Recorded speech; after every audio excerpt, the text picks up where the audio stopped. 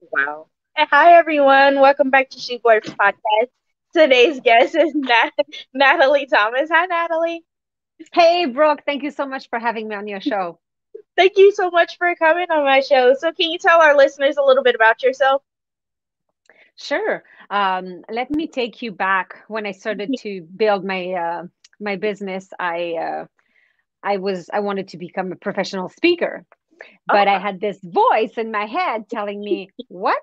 You're not good enough. You can't do that. You don't even speak English. You want to write books in English? You speak French. Like what are you dreaming? This is never going to happen." So I had this voice in my head telling me that I was not good enough and that it would never work. And that's when I realized I need to stop this. I need to stop that voice inside my head, and I need to figure out how to reprogram it and change it. So that's when I decided to study neuroscience. So I spent the last decade creating a system to change that negative. Like we trash talk ourselves all the time, but we don't talk to people like that. Like you're not going to say to your friends, "Oh, you look fat in these jeans. Oh, you're starting your own business. It's never going to work. You're not good enough." But we trash talk ourselves all the time. It's ridiculous. So that's why I spent the last decade studying neuroscience. I created this system, and that's the system I share in my 8 international #1 best-selling books and the base of all my online courses. Yeah. nice. So, you have online courses to help people get that negative mindset out of their head? I'm Yes, definitely going to take absolutely. that. Because Absolutely. right before this interview, I just had a negative thought. Like I was like, I don't even want to interview today. Like I feel so depressed and sad and stuff. And I was like all sad before this, and I'm like, wow, I did not know that's what neurosciences was. Wow. Well, there's lots of things. Neuroscience is really wide and vast. I did look for, I wanted to specialize really in the middle part. And when I say the middle part, maybe I'll talk to you about the three different steps of my system. And most people know the first step. No, most people do that. Most people know the third step and they try to do that. So the first, I'll give you the example of a kitchen renovation. Let's say that you're renovating your kitchen. So the first step is you're going to make a folder and you'll put samples of these cupboards. You want to have this backsplash. You want to have this countertop. You want to have this hardwood floor, paint chip, and you'll put all these samples in your folder so that you will make a plan of what it is that you want. So a lot of people did that. And Brooke, you may have done a list or smart goals or a vision board, right? A lot of people do that, right? Yeah. So the thing is, it's important to do that. That is the first step of my DNA system as well, in the Think Yourself system. So you need to know what you want. Perfect. But if vision boards alone worked, we would all live on a deserted island, just sipping martini, driving Mercedes Benzes, right? but but but it's not. It doesn't end there. Just a vision board is not a kitchen. Just a folder is not a kitchen. You cannot cook inside your folder. It's not a kitchen. It's a folder full of samples, right? Yeah. So a lot of people go straight to the third step and they try to implement good habits into their life. They're trying to do their meditation, or they find tricks and strategies and tips and methods and what's the newest, latest, greatest thing and latest course on this to teach me how to do that. But this is important. It's the third step, but you kind of skip a step in the middle because you can't put your cupboards over top of the existing cupboard in your kitchen. You can't put the island over top of the existing island in your kitchen. You need step two. You have to gut out the old kitchen. You have to remove all the crap and all the old stuff you don't want anymore. You have to get rid of the negative self talk, the limiting belief, anger, fear, hurt, sadness, guilt, trauma, all the bad habits and the bad stuff you don't want anymore. That's what I do. I mainly specialize in that second step to get rid of what you don't want anymore. And the system has all three parts. But the second part is the one that everybody forgets. And they're like, I don't understand why it doesn't work. I work really, really hard. I get up at 5 a.m. and I accept clients till 5 p.m. And then I post on social media. I have a podcast. I do this. And then I write my books. And then I have a marketing strategist. And I do everything right. And they are exhausted. And it's because they're carrying all this old baggage that they don't need to carry anymore. And that's exhausting. So get rid of that old crap. That's not Yes. necessary. You don't need this anymore. Wow. Yes, I agree. Like, how do you do that? Like, what is your methods to help someone who is like having that negative thought? Like, how do you Mhm. help them? So let's talk a little bit about the brain. The brain has many different parts. I like to use different analogies, like the analogy of the kitchen renovation. But let's pretend that you have a personal assistant in your head that is listening to everything that you say or think. And your personal assistant is constantly there taking note. That personal assistant is your unconscious mind, and it is so powerful. So, firstly, I can maybe tell you before I talk about the unconscious mind, I can tell you about the logical mind. Your logical mind is that voice inside your head that's talking to you all the time. It can handle 5 to 9 pieces of information at a time. That's cool. You can multitask, right? So nowadays you can do your grocery shopping while you are on a meeting on your phone, right? In your headset, and keep your kid from falling off the cart. And at the same time, notice the guy in blue witnessing the lady in red in the seafood department. Like you can do all that at the same time, right? Right. But have you ever noticed, Brooke, if let's say that you're driving to a new address and beautiful day, windows are down, music is on, and as you get closer to that new address, you start looking at the numbers on the houses. Have you ever noticed that you have to lower the volume on the radio? Oh Isn't that yeah. weird? Isn't that weird, right?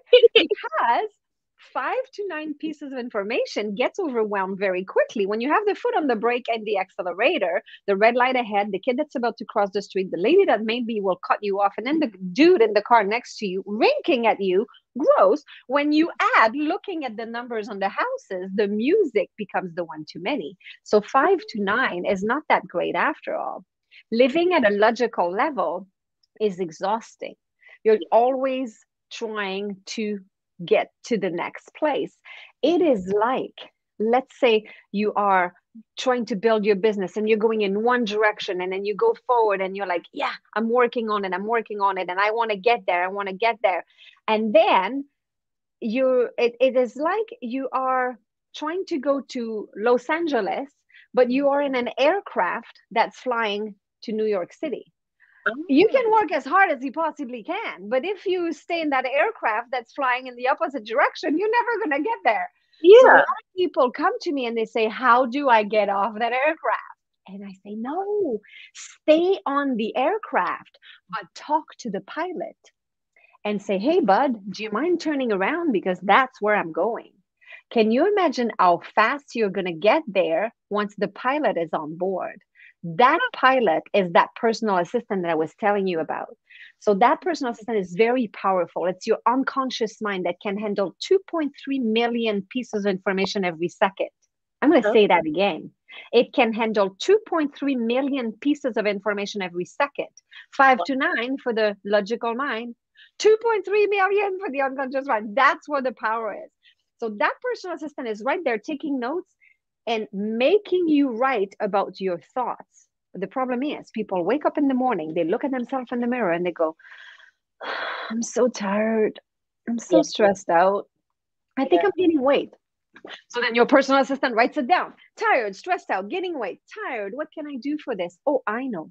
I'm going to keep her awake all night. She's not going to be able to sleep. She's going to be really tired in the morning. Check. Stressed out. She wants to be stressed out. Oh, I'm going to make her delete a very important appointment in her calendar. Oh, that's going to be stressful. Check. Gaining weight. That's an easy one. I can certainly find a chocolate bar or something deep fried for her to eat today. Check. So your personal assistant is making you right. So you have to be very careful what you tell your personal assistant, because your personal assistant is just working on the list right there. So if you keep saying, and my clients do this to me all the time, they tell me what they don't want. I don't want to be stressed anymore. I don't want to rush everywhere. I don't want to be impatient with my kids, and I don't want to be broke. Stress, rush, impatient, broke, got this. Even if you say, I don't want to, because your brain doesn't process all these extra words. It just focuses on the main thing. So if you say, let's say you close your eyes for a second. Everyone listening to this, close your eyes. Except if you're driving. A lot of people are listening to your podcast as they're driving. So if you're driving, keep your eyes open. Everybody else, close your eyes. And do not visualize Mickey Mouse wearing a yellow tuxedo standing on top of a pink Mercedes Benz. Do not visualize Mickey Mouse wearing a yellow tuxedo standing on top of a pink Mercedes Benz. You can reopen your eyes. Did you see it? Yes. Yes.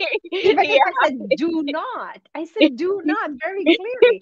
But your brain has to process the whole information before it can negate it. So we don't want to say what we don't like. If you hire a painter to paint your kitchen and you say, I would like you to paint my kitchen not blue, huh? What color do you want? Because all they heard is blue, and then when it's time to paint, the guys are going to say, oh, what color are we painting again? Oh yeah, she said something about blue. Okay, blue it is then. And then they'll start painting. So you don't want to say what you don't want. To change that language and say what you want, because your personal assistant is always going to try to make you right about it. And you know what's going to happen?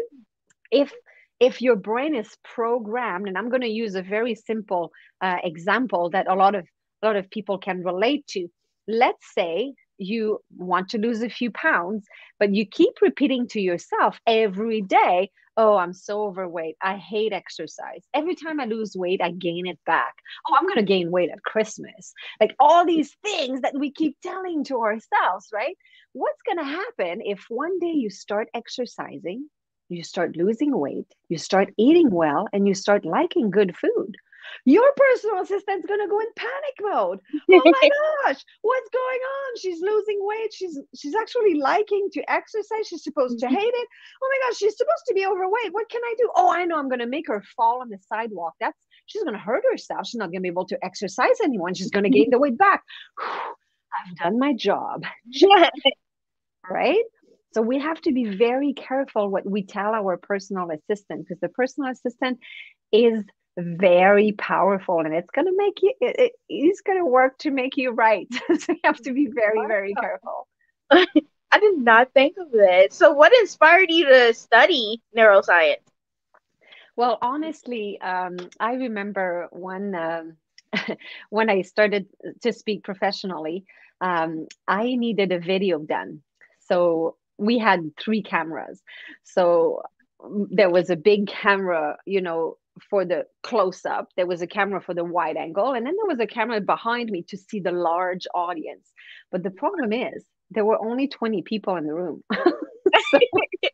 So we kept asking them to move from one section to another, so that when we would put the segments together, it would look like there was a large audience. Right? It was so bad. It was so bad. I remember my first paid speaking engagement. I got a phone call from an organization who wanted me to train their sales force.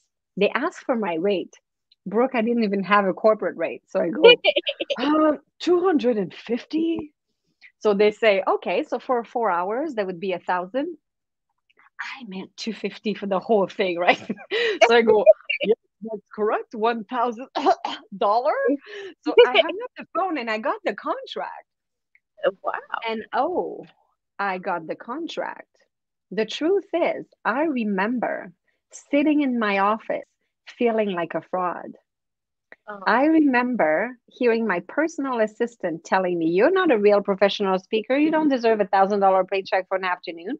See, that video I had made to make the audience look bigger than it was, and my made up corporate rate, none of it was real. I was just trying to look more than I really was, because I felt like just me was not enough. So that's when I decided I need to shut down this voice inside my head.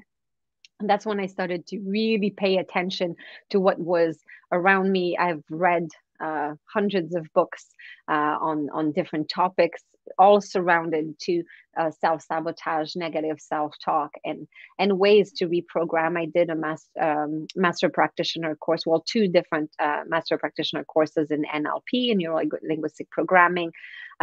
Recently did another trauma practice to disconnect emotional connection to trauma. So for PTSD, it's called the RTM protocol. So that's very, very useful for deeper trauma. It's backed up by science as well.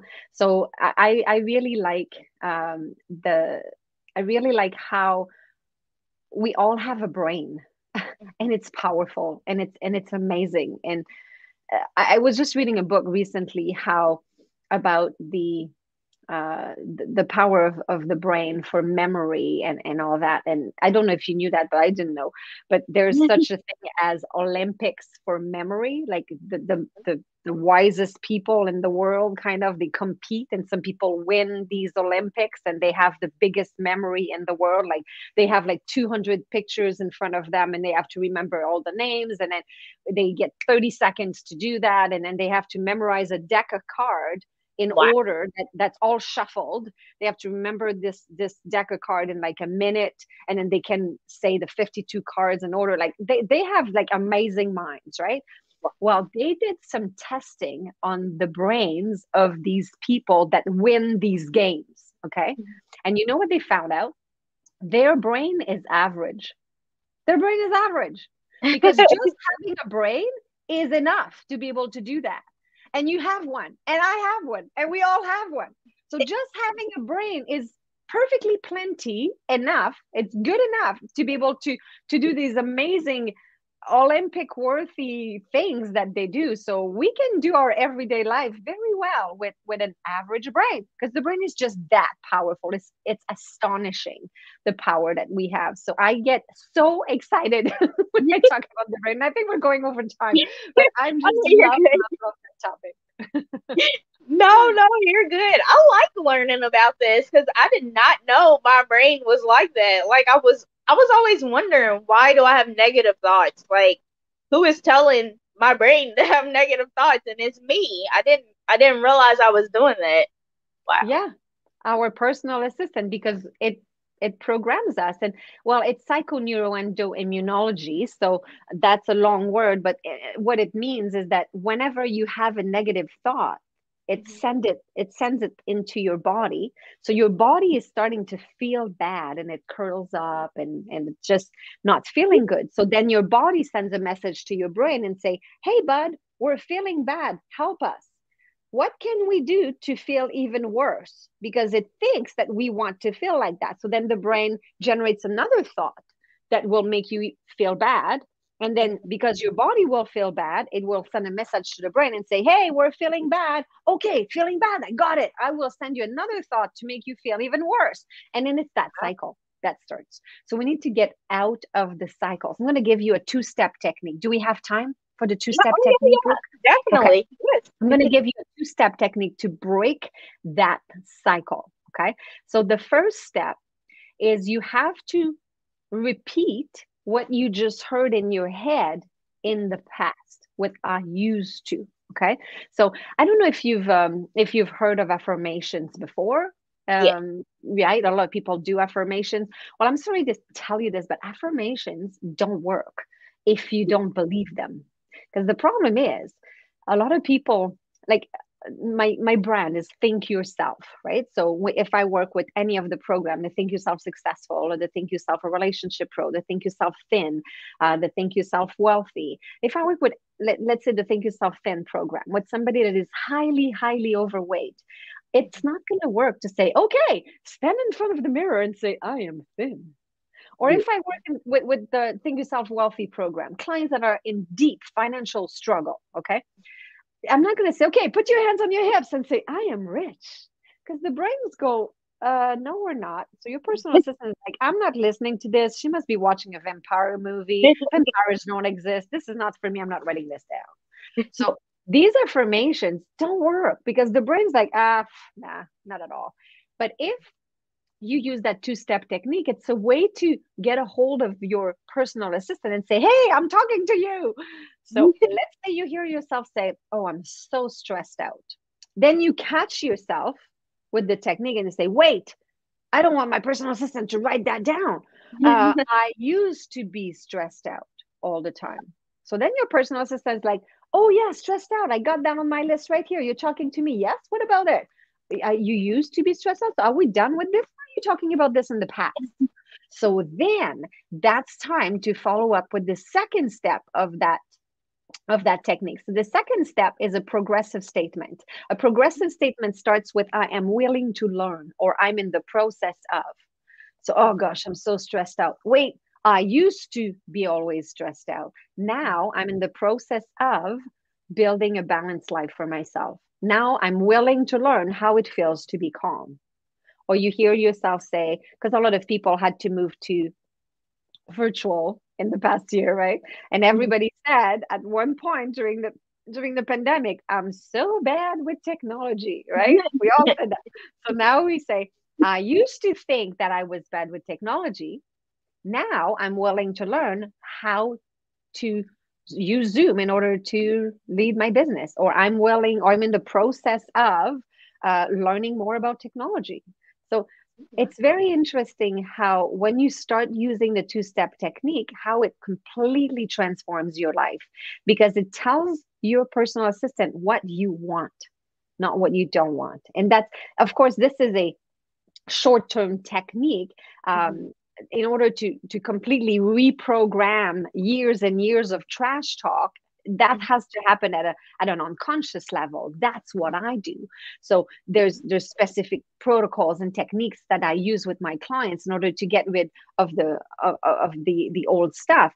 But this will at least help you start the process on your own.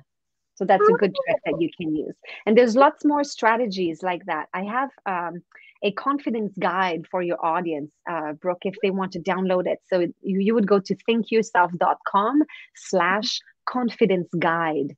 And that will be, you will be able to find the confidence guide there. So thinkyourself.com/confidence guide.